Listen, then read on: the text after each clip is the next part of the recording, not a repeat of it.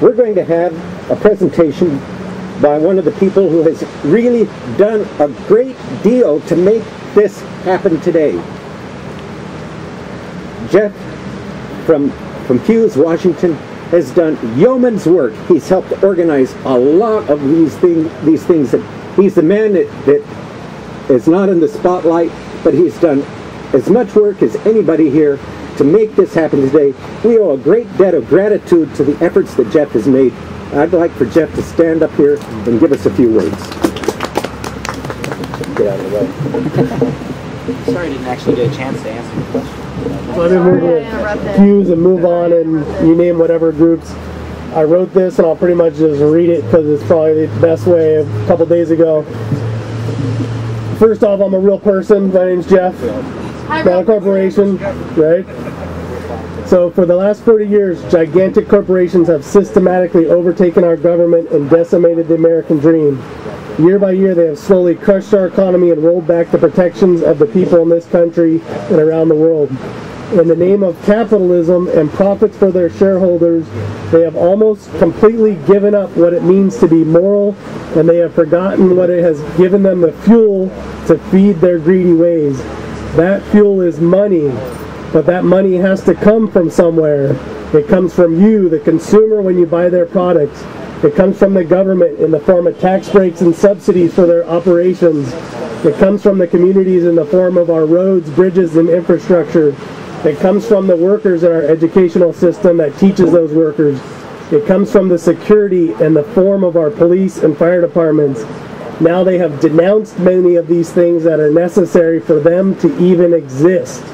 Why would they want to get rid of the very elements of our society that help to fuel their capitalism?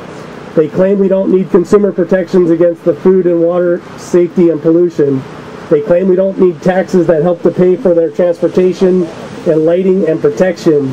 They claim we don't need unions or a basic public education to protect the workers. They claim we don't need the government except to protect us from buying anything but the boogeyman. So what we have ended up with for the last 40 years of this corporate takeover, we have a corrupted political system where you barely have a voice anymore, and the politicians can be bought and paid for by the highest bidder. We have a corrupted financial system where global multinational banksters expect capitalism when they make money and socialism when they are about to collapse.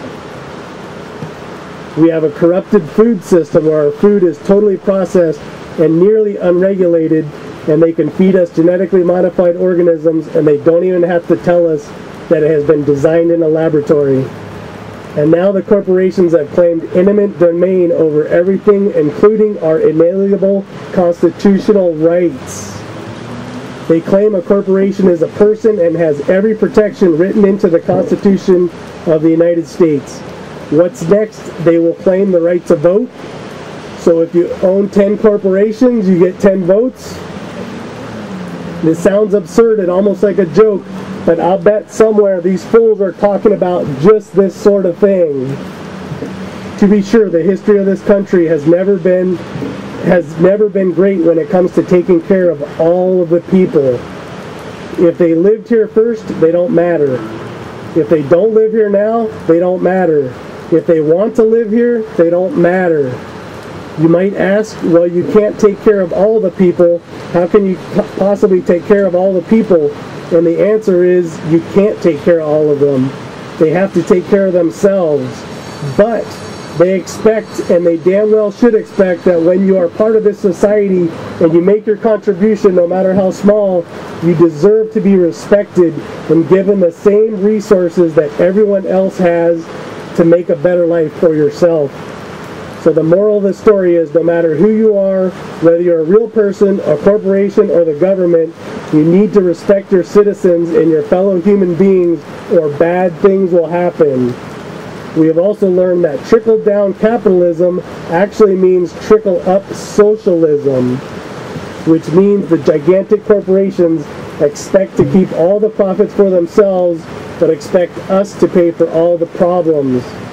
Well, I think that system is coming to an end, but the only way it can is by all of you demanding the change.